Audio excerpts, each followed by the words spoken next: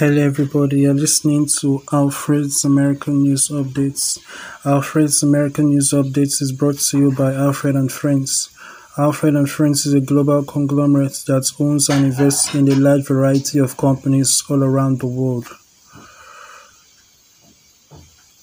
To find out more about how you can invest in Alfred and Friends, go to www.alfredandfriends.com.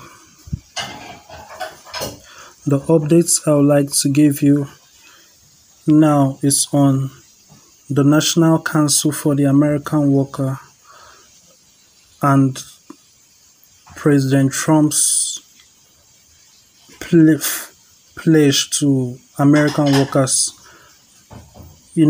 Recently, President Trump has actually pushed a large number of companies, and I mean major corporations, to make a pledge to hire more people and also train more people as well as retrain people. And to help with this goal, he has created a new council called the National Council for the American Worker. The council is co-chaired by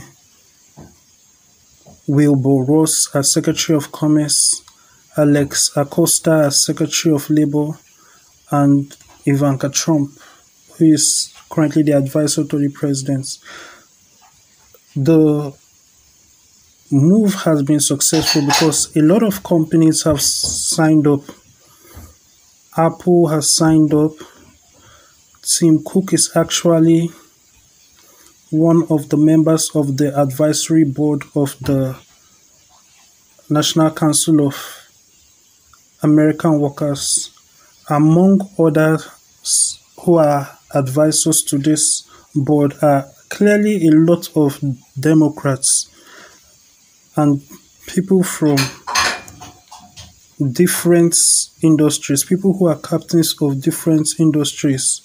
The CEO and president of Walmart, the CEO and president of Home Depot, several governors, several union heads like Sean McGarvey, who is the president of North America's Building and Trade Unions. You see, with all these people coming together, basically it's like an outstretched arm for everybody to come together to the table.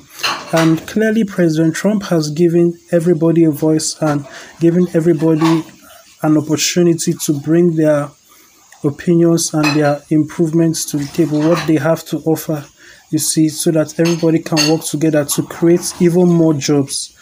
The number of jobs have greatly increased, but this new move by President Trump is so significant because another thing you have to understand is that the current school system is built on you go to school, you learn, you get a degree or diploma, and then with that you can get a job.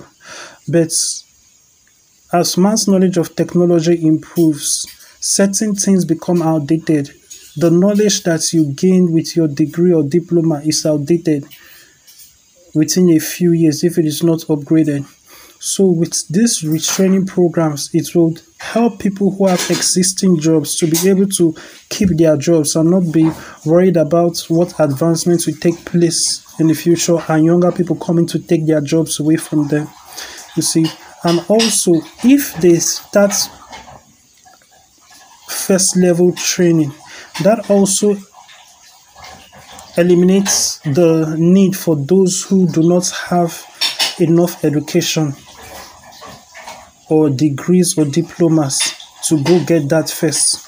You see, because the job itself has the training program that teaches all that needs to be learned to excel in that specific job. You see, so these improvements and these advancements are really powerful, and they will really help America become a really great economy, even greater than what it already is. You see, it's also going to clearly open up a lot of new jobs and a lot of high paying jobs. So you are going to perhaps see people having the options to leave their current job to get a high paying job. You see, so this is really, really good and really, really nice. Naturally, the mainstream media is not going to talk about this, but we do because we are interested in telling the truth and telling you like it is. So that is it for this update. Remember to go to alfredandfriends.com to find out how you can invest in Alfred and Friends. Have a nice day.